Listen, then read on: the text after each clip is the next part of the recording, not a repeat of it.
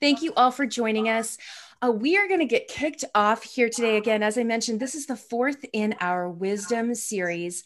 Today, we are talking about leveling up our negotiation skills.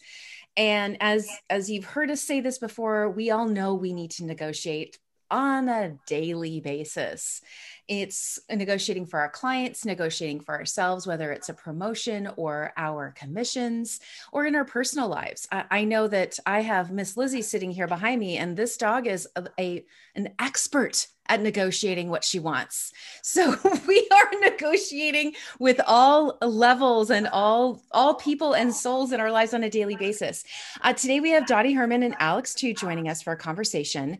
And Alex is really going to lead this conversation for us today and highlight some of the amazing wisdom and experience that Dottie brings into our industry. I'm going to have her introduce her as well. Before I do that, though, I want to set the stage for who Alex is in this conversation, because we have had her lead so many amazing conversations over the years inside the WomanUP community.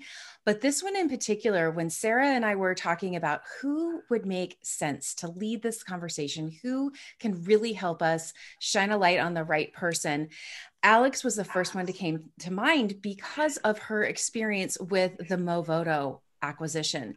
So Alex, I'm going to turn it over to you to share that story, share about Movoto, and then let's roll right into getting Dottie highlighted and kick the show off. Are you ready?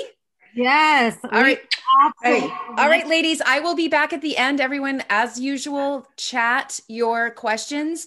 We will do a Q&A with these two powerhouses at the end. See you. Great.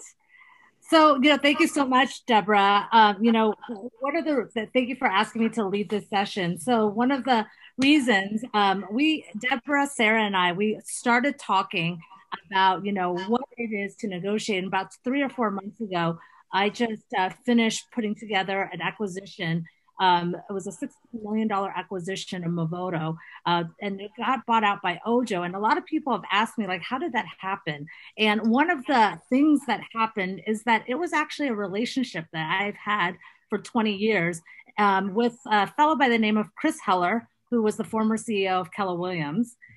He was actually my real estate mentor when back in the days when we were calling FSBOs and expire listings. And so when we were talking about relationships and where that would lead to, who knew that 20 years later that we would be putting together this huge acquisition of two of the top leading real estate lead gen companies in the country. And so I am so fortunate that when Sarah and Deborah asked me to lead this discussion about negotiations and leadership, there is seriously no one better when I think of a trailblazer. And this is Dottie's first appearance at WomanUP. And I feel very fortunate that I'm going to get the first interview to our WomanUP community with Dottie. And for those of you who don't know Dottie, let me just put it to you this way. She started her career in 1978. That's 42 years ago. But then in 1989, she bought Prudential. And in 2003, CEO of Douglas Elliman. And when I think about trailblazer, I mean, Dottie, you've been, opening up offices, buying companies in the millions of dollars. And in 2016, you were recognized by Forbes as America's richest self-made woman in real estate. So, can I please? I kept on acquiring, so I don't know about the richest, but I have probably the most debt. But it was a big honor, and I just want everyone to know I'm honored to be here. And thank you, Alex, and thank you all of the board. And I love this organization. I met them last year at something in New York, and I was totally impressed. And so it is my pleasure to be here. And hopefully the next time you get together, we'll be past this COVID thing and we can all see each other in person. Oh. So I look forward to that. Well, thank you, Dottie. So since this is our first discussion with the WomanUP community, why don't we start with just why don't you tell me, if you can, tell us a little bit about your journey. And because this is a discussion about and Women Up is really about making sure that more women get into leadership positions within our industry. And so tell me a little bit about your journey so that the folks that are listening in can understand everything from, what made you make that decision to buy Prudential at that time. And if you can tell that Prudential story, that, start off with there and then how it led you Sure. to. When I got out of school, I worked for Merrill Lynch, and Merrill Lynch in the 80s was it. And they sold stocks, and I had a Series 7.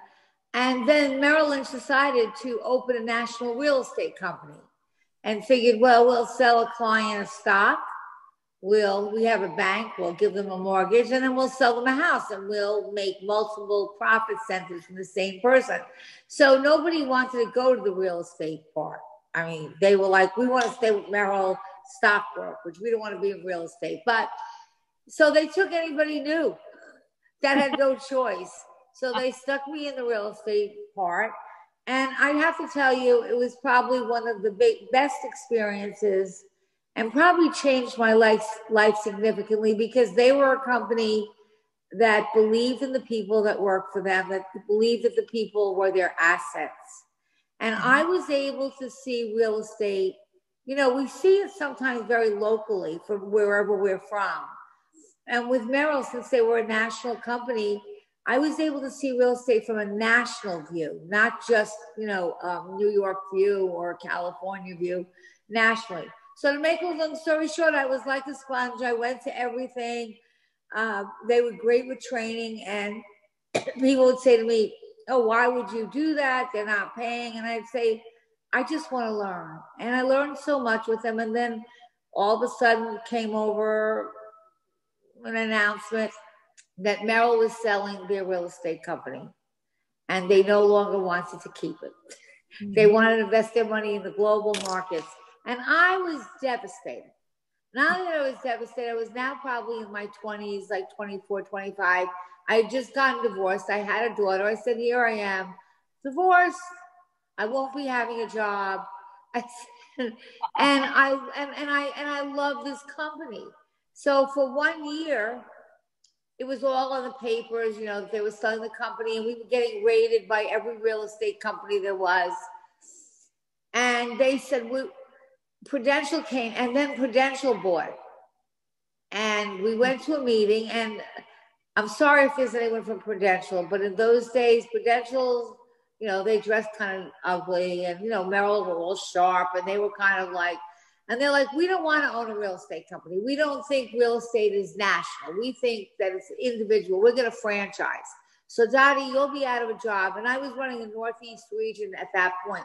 But I was in California a lot because one of my good friends, Steve Gaines, worked for Merrill, and he had like 130 offices in California. So my job basically was to keep my part of the company together until they found the buyer. So I think I was probably about 26 or 27, and I was so sad. And somebody said to me, well, Dottie, why don't you buy it? And I said, well, I have no money. That's why. They said, so what? Just say that you do. And there's something really great about being young, because I said, oh, well, that's a good idea. I'll do it. And I proceeded to, with a little help from my friends, to write a business plan. And by the way, I'd already tried banks. They hung up in my face. They said, we wouldn't even lend you the money for one office, let alone a company. We had like 37 offices then.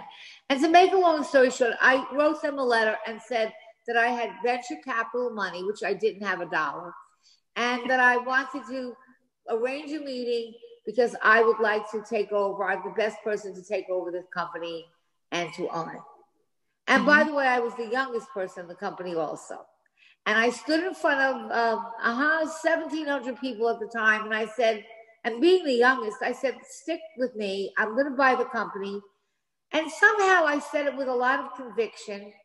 And even though they knew I didn't have the money, they believed in me. And I said, together we're going to be strong and we're going to buy this company.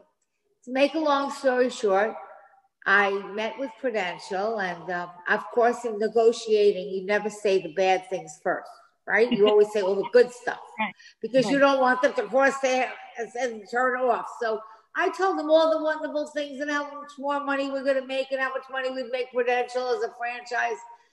And then, of course, I had to tell them, but there's just one thing. I don't have money, but why don't you lend it to me? And they're like, but Dottie, we can't lend it to you. You have to go through a bank. But why can't you? Well, we just can't.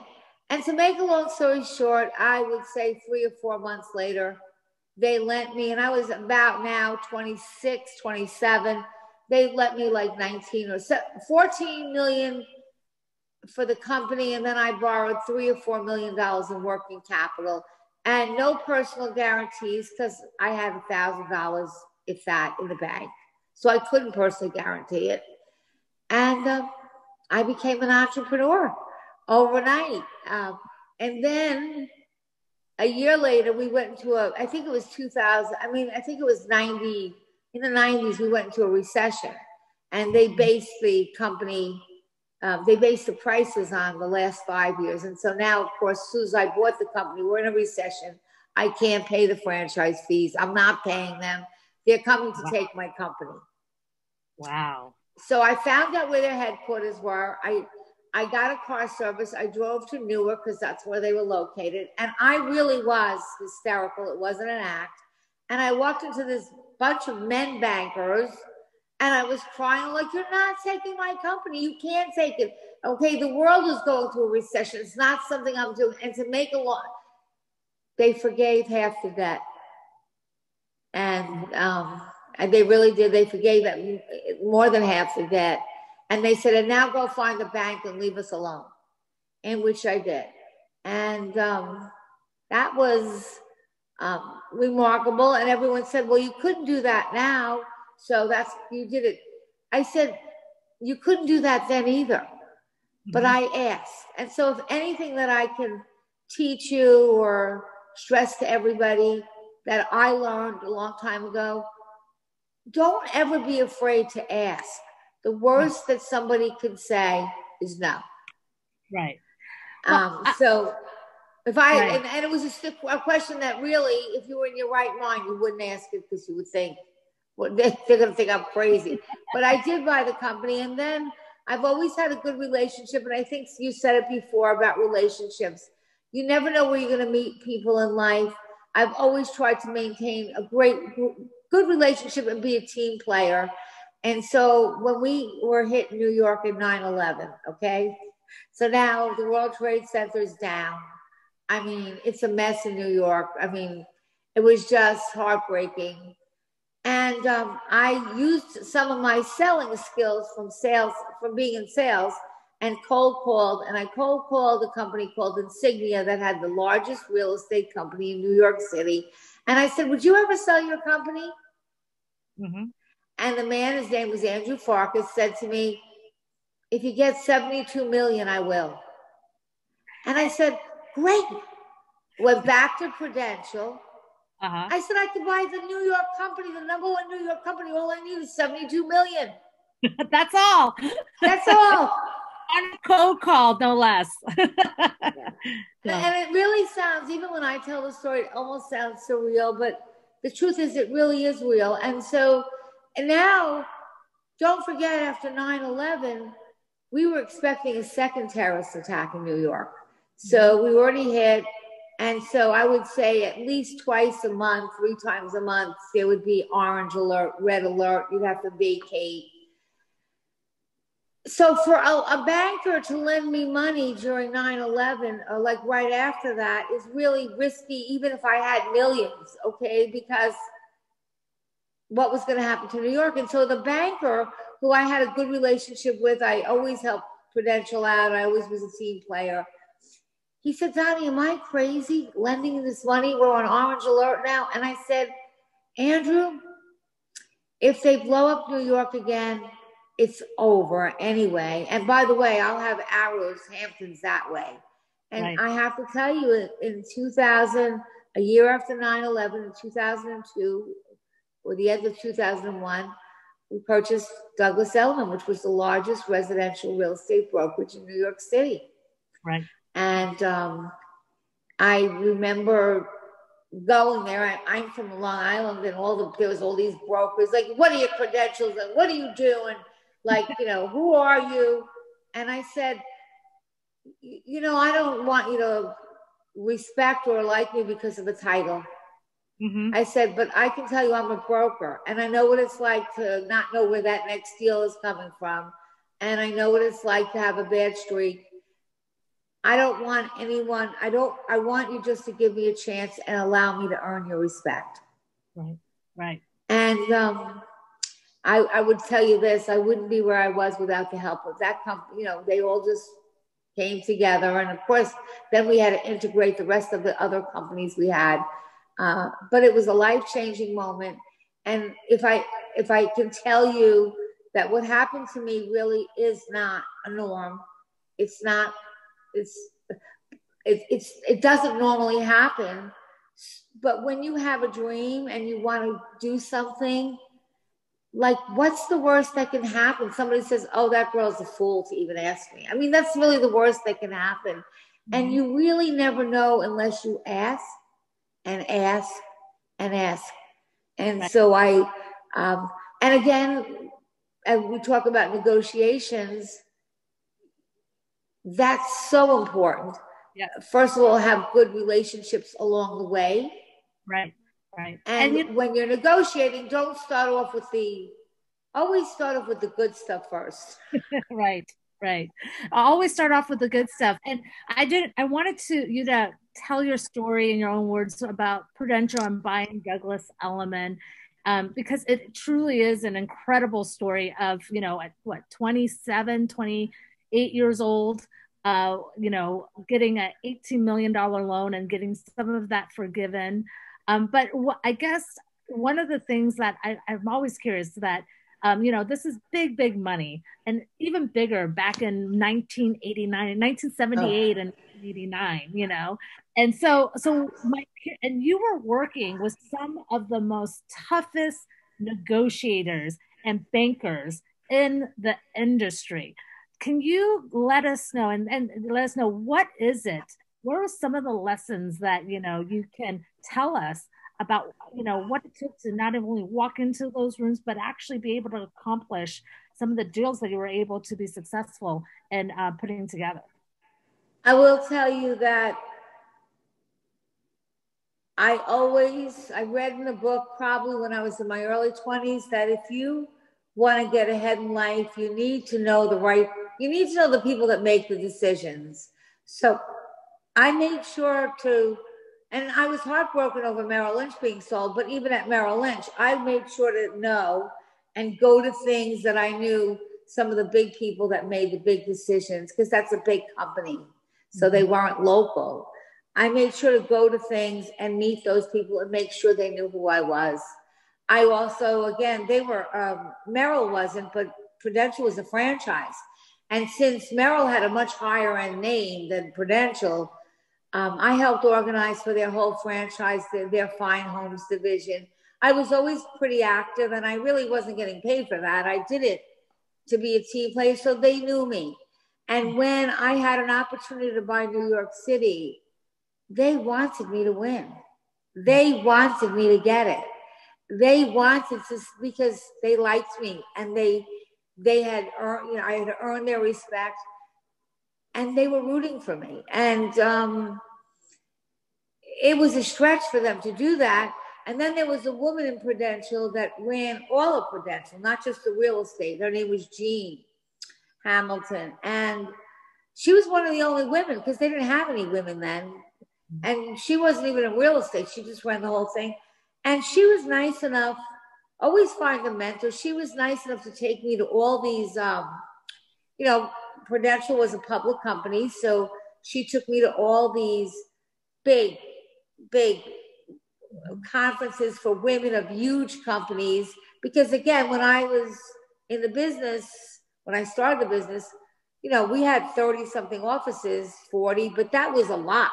I mean, they didn't have them like today. So, I learned from her. I wasn't afraid to ask for help. Yeah. And I wasn't afraid to ask someone like, would you help me? Could I learn from you? And once I decided to do something, I know there's no one in life, I don't care what profession you're in, that doesn't fall, trip, fail a bunch of times. There's no one that goes through life never failing.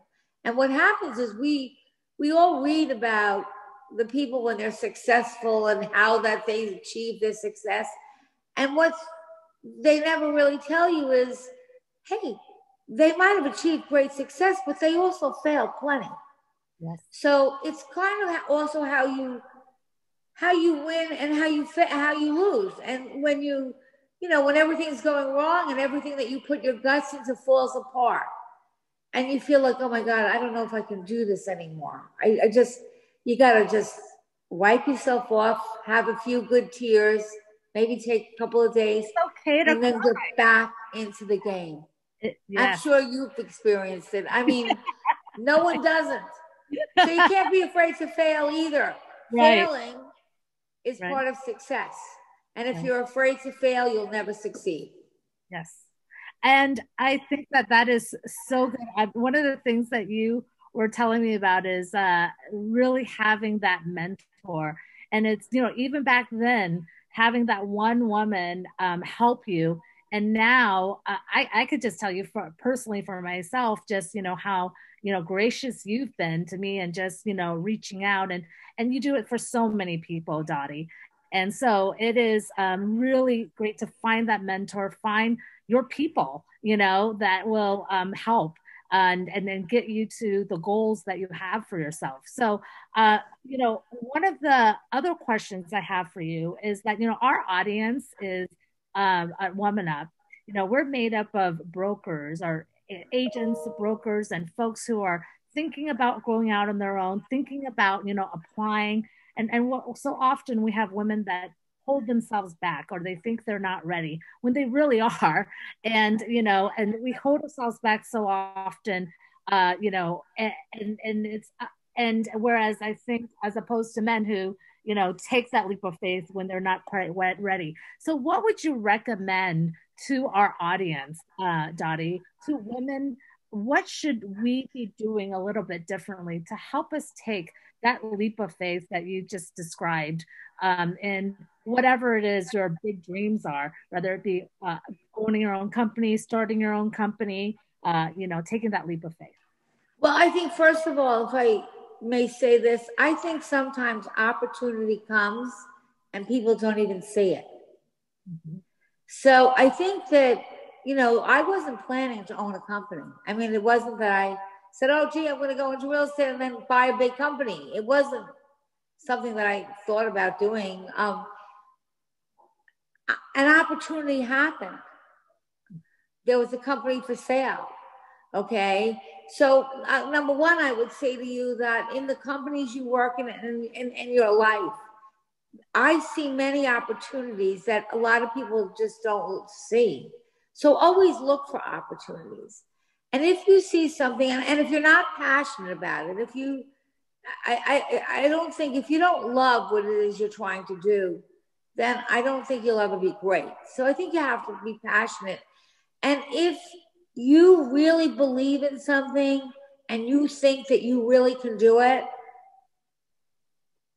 people will always spend money. Money is, believe it or not, there's a lot of money. It's harder to find the talent. Yeah. So if you believe in yourself and you're willing to go out there and with a voice, and you have to be convicted, and it's got to come from your gut, because you've got to convince somebody to lend you money or to help you with this opportunity. You've got to, and they have to feel it from your gut. So you have to believe in it.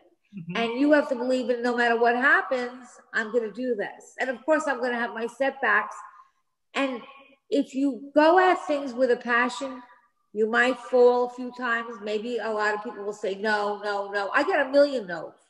Yes. Okay, they laughed in my face, actually. And at 26, when I said, "Oh, I'm buying a company," they go, "Yeah, sure, Dottie, you're buying a company." Okay, so, but if you really, really want something, go for it. But you have to really believe it yourself. And a lot of times I find, especially with women, sometimes we don't have the best support systems. So here's my advice. First of all, stay away from anybody who's negative. Anybody that tells you you can't, don't. And a lot of times it's not that they're being mean or they don't like you. They're just afraid, and they don't want you to fail, and they're afraid you're going to fail. So anybody that was negative, I really didn't hang around with. I just stayed away from negativity.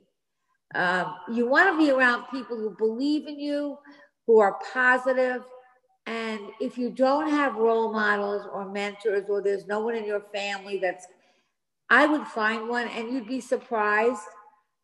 There's a lot of women and there's a lot of men that really, really will give a lot if you ask.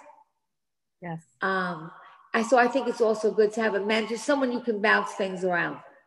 Yes. And I think that, you know, as agents and brokers, I mean, people see like the top agents, we are the most rejected people. Oh. in order to get to that level, we are the most rejected people. And, you know, we go on to these conferences and we see the stage, you know, filled with success stories. What they don't see, and you're absolutely right, is all those all those no's along the way. And just it's about how you get up and dust yourself off, and, you know, really, you know, go get back into the game. And well, think about it. You just said it. Top producers have more no's than people that, like, if you only go on 2 listings a month, the most you can get are 2 no's. But if you go on 25 or 30 listings a month, or 20, you're going to get more no's.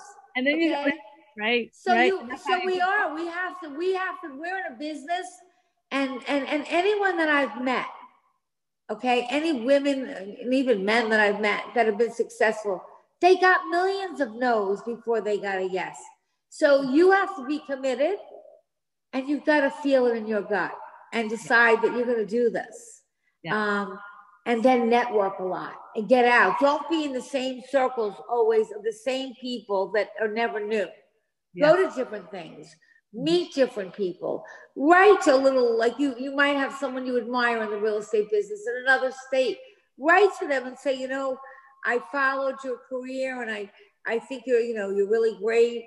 I was wondering, I mean, I get people that write to me from other countries and I write back to them, because I've had mentors and people. I think there's a lot more people that will do it. I think you have to ask. Yes. Well, this brings me to my next question. You bought Douglas Elliman during 9/11, during a disaster, and our country was in crisis. And here we are again today, 2020, November 2020, and our country is again in a national crisis with the pandemic happening. So, Dottie, you negotiated probably one of the, you know, the biggest deal, which is your purchase of Douglas Elliman. And that, you know, right there, what advice can you give the folks that are listening, the brokers and agents that are listening to us now, on what you do when you're negotiating during a trying time like COVID? Like, what advice would you give us during this pandemic? Well, first of all, I mean, I'm not, I mean, don't get me wrong, I use numbers. But if you just take simple numbers now, and Lawrence Young from the NAR publishes them, you can get them from your board. First of all, you can just have that at this moment in time, of course, nationally, okay, the sales are up. I mean, even in New York, we've done more sales. They might be less priced than we did last year. So sales are up, and I think that this is not a financial crisis. Mm-hmm. Okay, this is a health crisis. Do I think there'll be financial casualties from it? Yes, but we're not, you know. I actually think that the COVID made us all get stuck in our houses. And some of us feel, oh, wow, this is too small. I have to have more room. Other people feel, I don't want to be near a city. Other people say, well, you know what? This house is important to me. I think that second homes are going to be a huge trend because I think a lot of people now will fly a little bit less. I don't think this is hurting the housing business, but I will tell you, you really need to have your customers have their credit. Banks are going to be tough because you might have a job today, but I think they expect a second wave maybe of unemployment. So the banks are going to be tough. So what you want to make sure is that your client is pre-checked and qualified. And also, I just tell them, now is the time to buy. You can get great prices now, depending on where you're buying, if you can hold it. And I don't have to make up numbers because nationally the numbers are really strong for real estate. And I think people spend so much time in their houses, it became important to them. And I think they're going to be traveling closer to home. Right. I think that the days of going to I'm a baby boomer, so we went to the office every single day. That trend was changing before the pandemic, but the pandemic expedited it. I don't think it's ever going to go back to that. I think it'll be a combination. So if people can work part of their time from their home, then they would like maybe nice space, or they can maybe live further from a city. I think you're going to see a lot of movement, but I still think that the people that, if you look at our whole industry, there's a small percentage that really make money. Right. Okay? And it's not because you can't. Because I think we're really lucky to be in a business like where we meet interesting people. It's never the same. It's frustrating, and you have to have, you got to be a little brave because you don't have a steady salary. But I really believe those who are good will do well. And my advice to you, if you're going to stay in this business, and I knew I wanted to be in real estate. I did not necessarily know if I wanted to be a salesperson my whole life. I actually thought I didn't. But I went to every course. I read. I went to courses. This profession, there's a lot of people. But if I had to say to any of you, gee, God, tell me how many good people that you know that you really think are good, you're probably not going to give me a big number. Right. So to me, I thought about it because I was Series 7. I was going to be a stockbroker. But in my thinking at 24, 25, I said, well, those stockbrokers are so much smarter. I went to this real estate company. Half of them didn't make any money. It's probably a lot easier to get ahead. That's so true. So I really think that, and a lot of people don't really do it full time. They kind of play around with it. I think it's a profession. Learn as much as you can. Go to as many courses as you can go to. Meet as many people, and don't always stay in California. When you like I used to go and do meetings for the Prudential and the Merrill in California all the time, and they would come to New York. They used to like to come in the winter when it was snowing because they didn't have snow there. But I met so many people from other places, and that's how opportunities create. And now with real estate, it's kind of global. Right. I'm not going to try to sell you a property in California, but the people travel. You know how much money you can make just from referring business that a lot of times we don't do. Yes. And that is so key. I mean, I remember, and I would recommend to the folks that are listening, like if you're part of a company, and so often we get stuck into going to the same conferences of our respective companies or our respective boards. And I will say that a lot of the stuff that I've done has been going out and broadening that base. I mean, I started off at KW, but then, a lot of, and I made a decision. I wanted to go into real estate tech. I didn't know a whole lot of people in real estate tech. I had to, spend thousands and thousands of dollars, going to conferences where I didn't know that many people, and eventually you started to know. And so it is really spreading out your wings and really making those inroads and those relationships that will, really help you get to that next place. And, our industry, Dottie, has, really come so far, especially with women. And, with Susan Yaconi, who is now the CEO of Realogy Franchise, that was just announced last week. And I congratulate her. Yes, yes. And I really would love to know from you, how far you think the industry have come, and what do you think still needs to happen for us, and WomanUP and our folks at WomanUP to really help, to really pursue our goal. Yeah, I don't think it's go far enough because I'm not even going back, because when I was young, there was no women. And they might have had small companies, but there was that I was the only woman that ran a big company. And honestly, men do think differently. So, when I was trying to express myself and there's all men, sometimes women see things differently. And actually, I think that's good when you have two, like men, when you're together to see both sides. But a lot of times the men didn't see it that way. Now I see more women, but we were talking the other day and I only could think of 3 or 4 people that I mean, like there's Sherry that does Better Homes, and now there's a new CEO of Realogy, but I don't know that many women. And I do think, look, I like men. So, and I'm not somebody that's going to say, gee, my God, I went to Studio 54 and a guy touched my leg, so I'm freaked out my whole life. However, I think that in many ways, the awareness, and younger men are not the same. I think that they're more evolved. I think that our parents, a lot of the mothers didn't work. So I think it was a very different time. Men were different. They were at the golf club, they ruled. So I think the younger men are different. I think they think differently.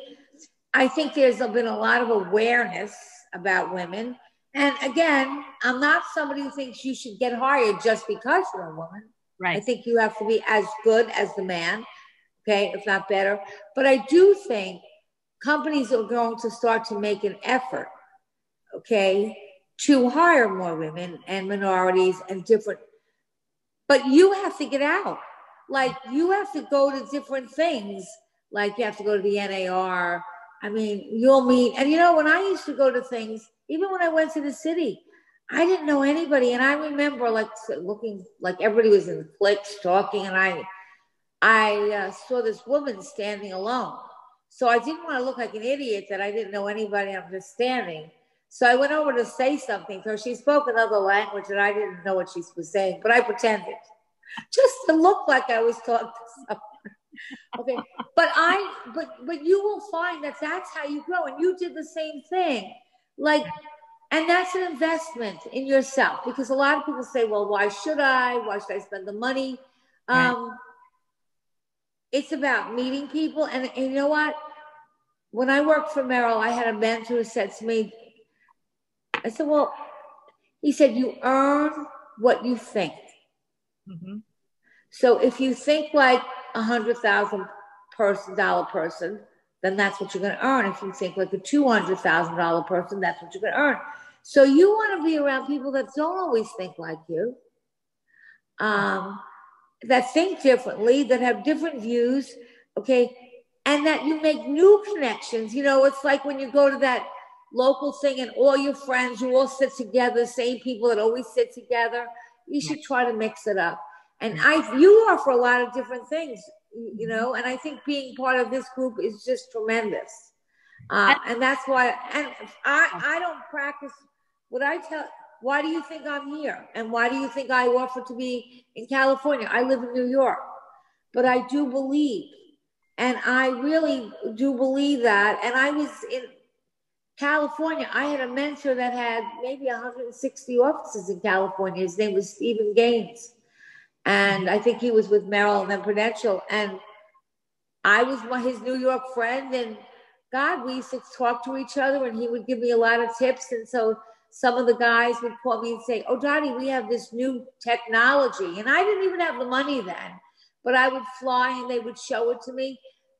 You'd be surprised. Yeah. And make them know who you are. There's a million agents in this world, okay? Right. Make people know who you are. Make them remember you. Absolutely. Yes. And then follow up. So like if you go to something and you meet someone and you give them a business card and you know, okay, how many business cards do we all have if we even have them? But then like write a little thank you or a little note saying, you know, it was great meeting you. And I hope we'll run into each other again at some function. And then take a list. This is what I do. I take a list of all the people I don't know well, but I ran into them once or twice. And on the holidays, like on Thanksgiving, you know, on spring, I'll just say happy spring, or just to keep your name in front of them. Right. Earn what I love that saying, you're going to earn what you think. I haven't heard that before. So that is amazing, because I think I'm going to really take that. And even, you know, in real estate tech, one of the things that, I mean, real estate is bad, but in the tech world, I can imagine tables, which is why, you know, I went into it, because so often we would go, you know, as agents, we consume so much technology, and so many companies are making so much money off of, you know, our usership. And so often the stuff that's being built that does not have even a broker at the table, let alone a woman. And so to really change that, I mean, that really spoke to me, Dottie, to really change what that table looks like. I see some folks in the chat here that's talking about getting your seat at the table, changing what that table looks like, and, you know, really asking for it. And if there's anything that I'm really getting out of this conversation or with you, Dottie, is not to be afraid, not to be afraid, ask for it. And, you know, and really you're going to earn what you think. And you need to, you know, take that mindset and bring it up a notch, because we really are worth so much more than what a lot of us think. So for those of us who want to get into that mindset and gain that confidence, I think that was really great. So Deborah is going to be joining us right now, because this conversation, I can't believe it's already. I know, it goes by so quickly, doesn't it? I know. Well, I do have a few questions that I would love to ask the both of you, specifically. So Nada asked right towards the beginning a question that I would love for you to answer for us, Dottie, and that is, what would you do today if you knew that you couldn't fail? If I knew that I couldn't fail? No failure. Failure would not come in your path.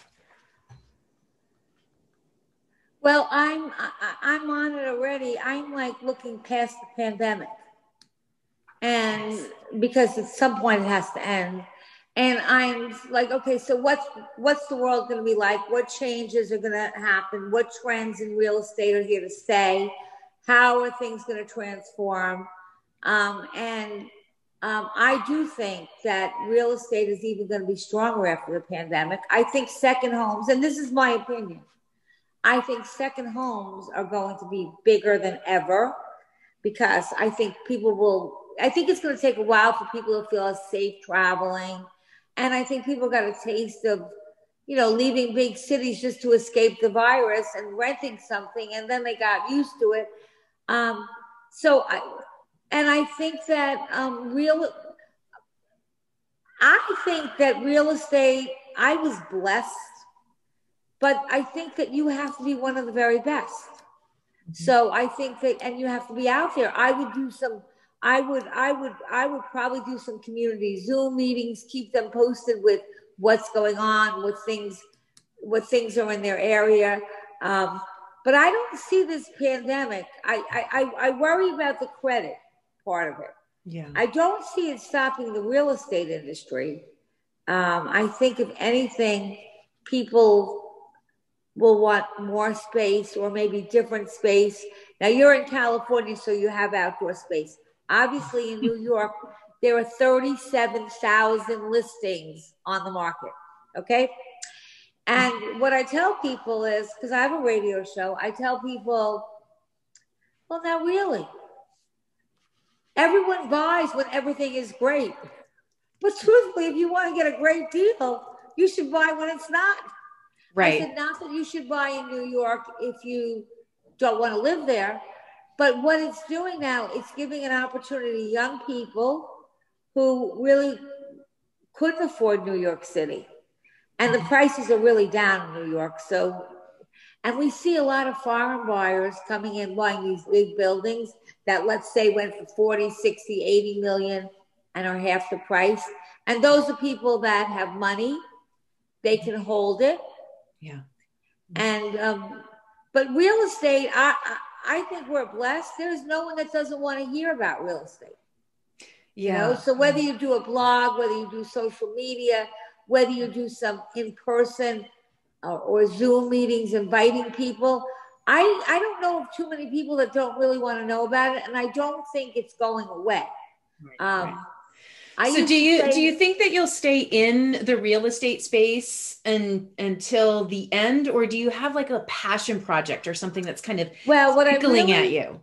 Yes, I really want to do what I'm doing right now. I love real estate. It'll be always part of me, and everyone will always know me. But I would love to be able to help and mentor people thinking of going into business or thinking of opportunities, how you raise money, whether you should do it or not, because it's not for everyone. I know this is going to sound Pollyanna, but I really, really get pleasure out of that. And at the end of the day, I feel very lucky that I did have some people I didn't like along the way, but I had a lot of great mentors. And I think that's what it's all about. And as far as women, when my daughter came home and said to me, Mom, women don't help each other, I said, BS. That's right. I said, and so what I would propose we all do, is what I tell people when somebody says, oh, Dottie, how can I pay you back for that favor? I tell them, the way to pay me back is you do it for somebody else. Yeah. Mm-hmm. And that's how it goes around. And I think this organization is great. And I think going to things and learning, opening up your mind, because truthfully, I think if I had to say it all, you earn what you think. Yeah. Well, and something that you said that's really important to us around here, Dottie, is crushing that myth that women don't support one another. I really think that's a misogynistic, patriarchy pushed message that tries to keep us separate, because when we do come together, we roar. We roar mightily together. We truly have DNA to circle around one another and help. And so I love hearing that from you. I love that you are passionate about mentoring. I would definitely love to get you plugged into the WomanUP mentorship program and, get your wisdom inside there. For those of you who haven't found a mentor yet, that's a great place to start. I did drop a link in the chat earlier. We have so many amazing women who are in there ready to mentor on a variety of things, everything from, marketing to meal planning, because we do wear so many hats on how, what do you need help on? We can't be everything to everyone. And so there are mentors out there who have really figured some of those things out. I did really love when you also talked about opportunity comes and so often we miss it, Dottie. And so I think one of the key things that you shared in there was also, that's the first time I heard you say mentor, have a mentor, because these people, and I'm not sure the person who said to you, who whispered in your ear, well, why don't you buy it, Dottie? Yeah. It was a brand new sales agent. Right. So we all didn't know anything. Right. Well, we all need those people, right? We all need those people in our world who whisper, why not you? Yes. Why not you? So let me ask you both this question, because you've both negotiated multi-million-dollar deals over the years. Do you have a ritual, something that you do? Do you stand like Wonder Woman in the mirror? Do you have an affirmation set? Do you have something that you do before you walk into the negotiation? I'm going to tell you that when I borrowed the money the second time around to buy Douglas Elliman, which was $73 million, I had just walked out of a hospital. I was 40 years old, and I keeled over, and I had a 99.75% block in my main artery. And if you know anything about lending money, nobody will ever lend somebody who has a heart condition like that.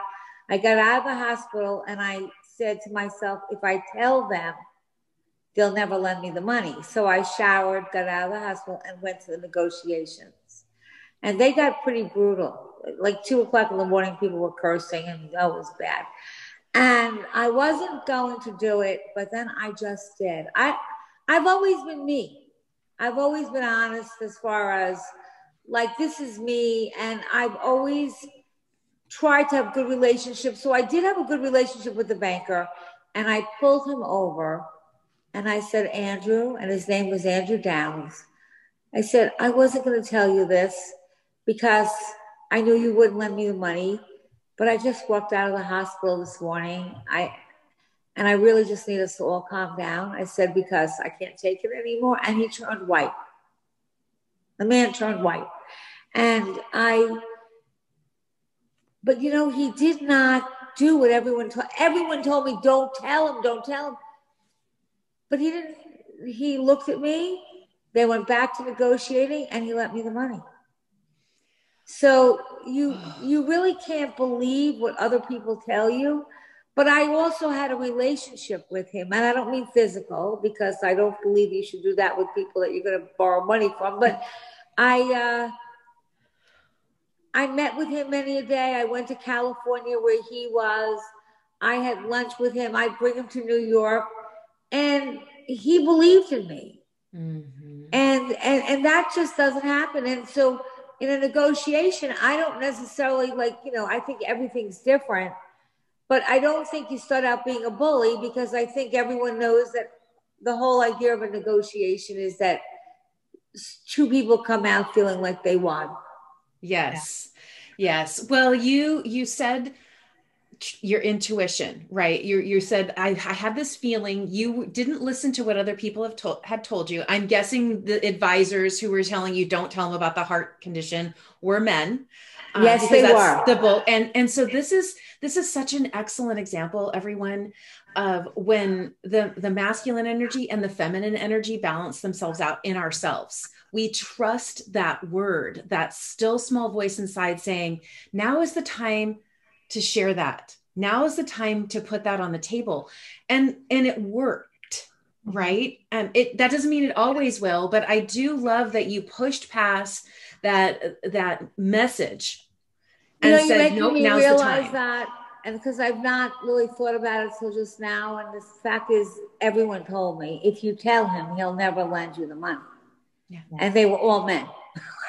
and I hadn't thought about it till right now, but you really make a very strong point. If your gut believes in something, if you feel it in your inner soul, you probably should go with what you feel. Trust it.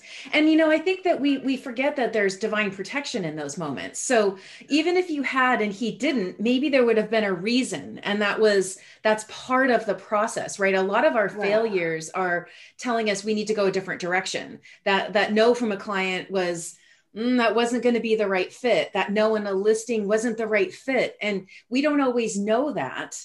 But if we show up as ourselves, as you're talking about, like you showed up as Dottie, not as those, wearing those men's suits, right? You showed up as you, and you listened to your intuition. And so this is it's such an important lesson for us all to learn and to test it, go out and test it. The world will not end if you hear no.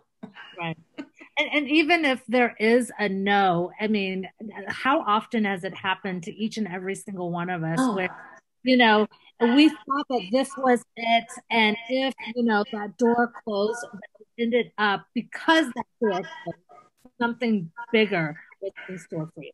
And I mean, I'll tell you, even with me, when I sold my KW franchise, at the time my father was dying and I was pregnant, and I just couldn't keep up, and I had a partner, and it wasn't great.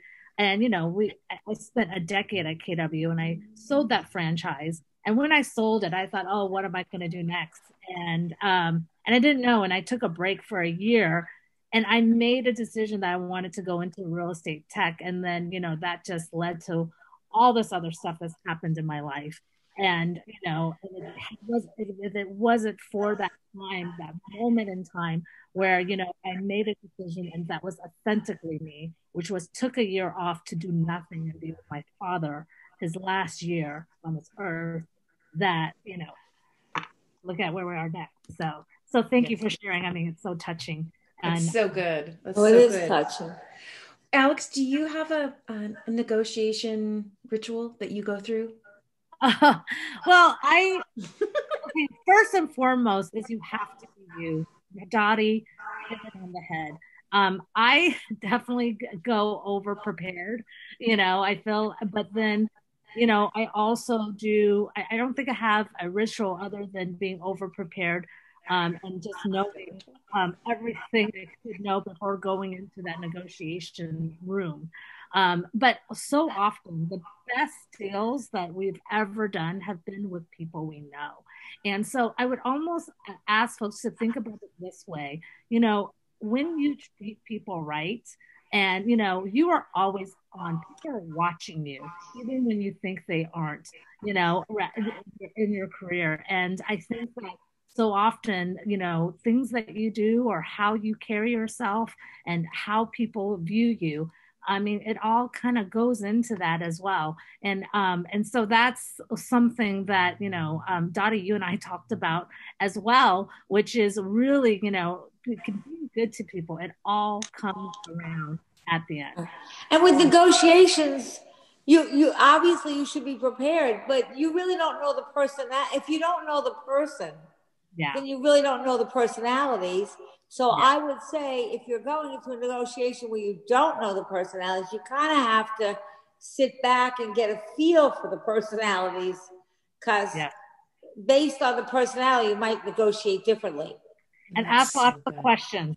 Lots and lots of questions. I feel that a lot of times when we go to the negotiation table, especially when you're nervous, you tend to talk a lot, and I think one of the things that I've seen is that, sit back, ask a lot of questions. Of course, don't take too long because, it depends on where you are in the negotiation.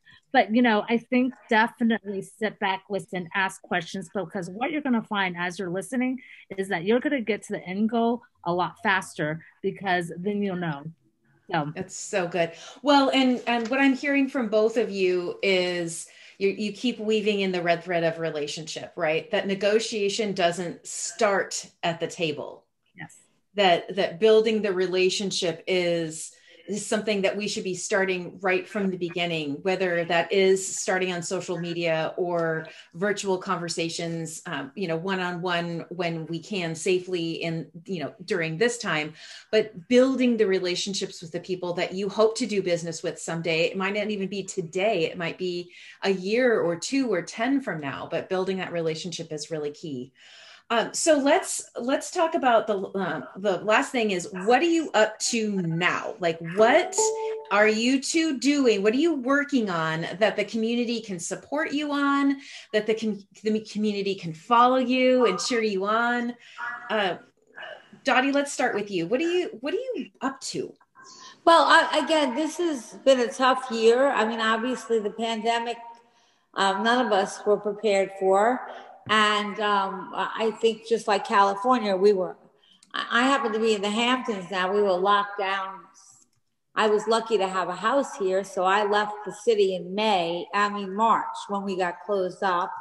And we were jammed out in the burbs. And, it was really it was different. We learned how to do Zooms and things. We became very creative. I became on very many boards. And then I talked a lot with the sales agents. And one of the things that I am working with sales agents now is on, the presentation that you do for listings. When you do it face to face, it's one way. When you have to do it on Zoom, it takes on a different And I think that we should come up with some courses on how to do listing presentations on Zoom. I love it. Okay, because I think that that's a different connection.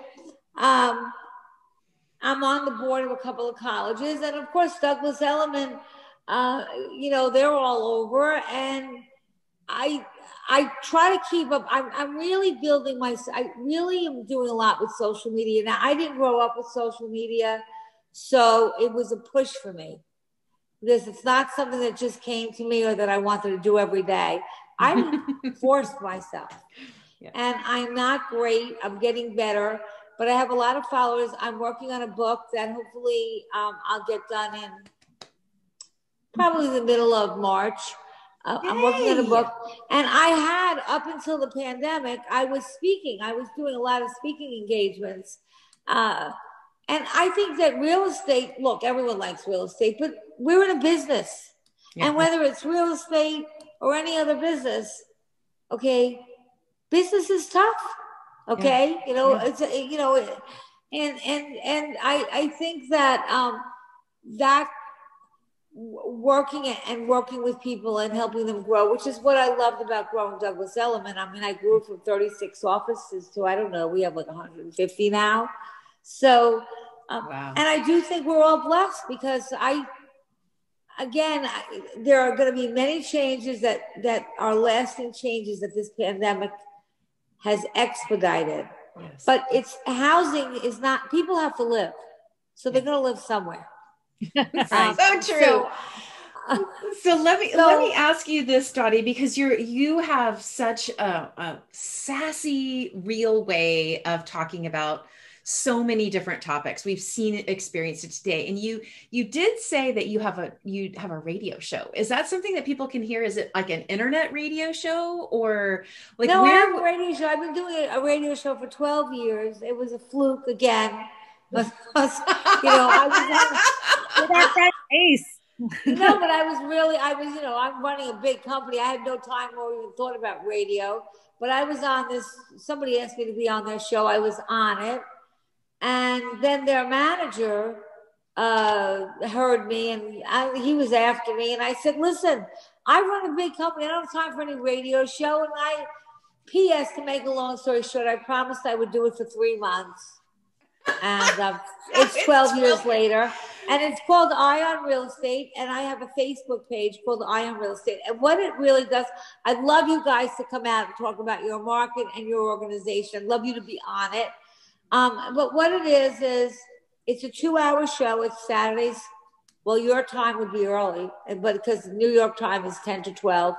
And people call in, and I have an attorney on and a finance person and myself, and we talk about real estate, which I tell everybody is everything.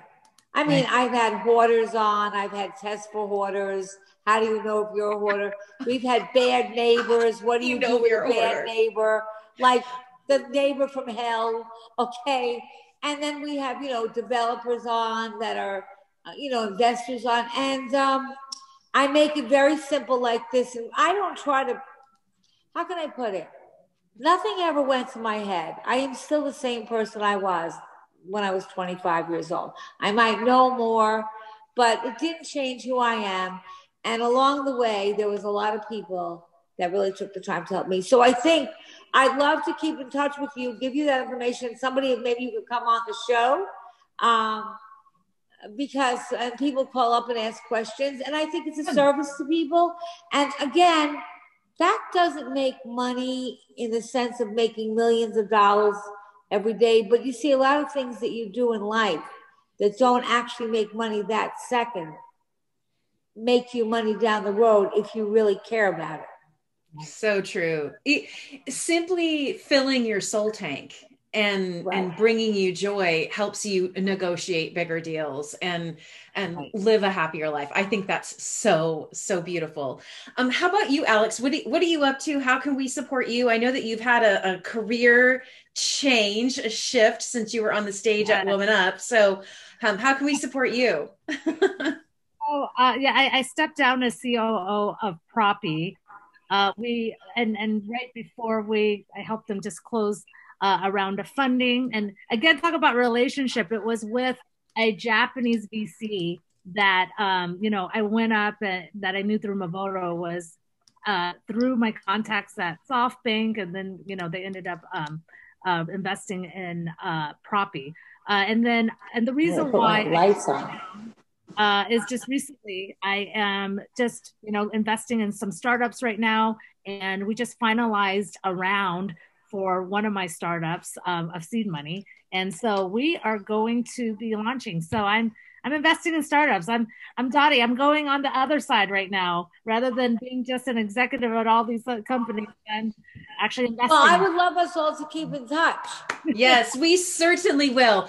I have collected all of the notes, all of the links. I did drop a link to the Eye on Real Estate, the Facebook page for you, Dottie, and the podcast, because I listened to it over on Apple on podcast side of things, because then of course it alerts me. So I love knowing that there's a Facebook page. Thank you to the two of you for leading us in this amazing conversation. The chat is literally on fire with so much love for you. I'll make sure to get you the transcript, Dottie, so you can see it afterwards. You can see the love for you inside there. We are all incredibly grateful for both of you investing in us today and helping us to truly level up our negotiating skills and see ourselves as mighty negotiators. As we're getting ready to walk out into the world today and spread our authentic selves in the situations where we are. So thank you so much. Any last words of wisdom that you two have for the community today? I want to first of all thank you. I want to wish everyone a happy Thanksgiving. It might be a little different, but we're alive. And I would ask that we all do what we say and keep in touch. And I hope that I'll be invited when I can come in person and enjoy California. You know and the it. weather and meet you guys face to face. Yes, we are going to work with Kyle to make sure that is on your calendar, and 100% when we are live, you will be with us. You will be on the stage and you will be sprinkling your sass over all of us. I know it. I see it. Let us claim it right now. We are going to think it, believe it, see it, and feel it. How about you, Alex? Last word? Well, I want to say happy Thanksgiving, everyone. I actually want to thank Dottie for coming on this. I know that, you not only did you, spend the time, but really, for paving the way and continuing to do exactly what you talked about, which is mentorship and, helping the rest of other women be able to get to their goals. So thank you, Dottie, for joining us. Yes. Thank you. And to everyone who's listening, yes.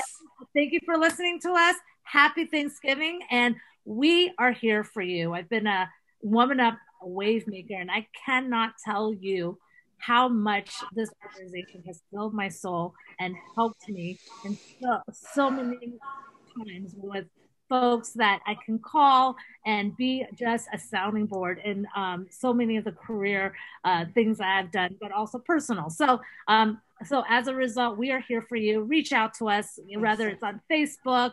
I can't tell you how many people have messaged me personally for just one-on-ones, people that I've never met in my entire life. But that is what we are about. And so please. Yes.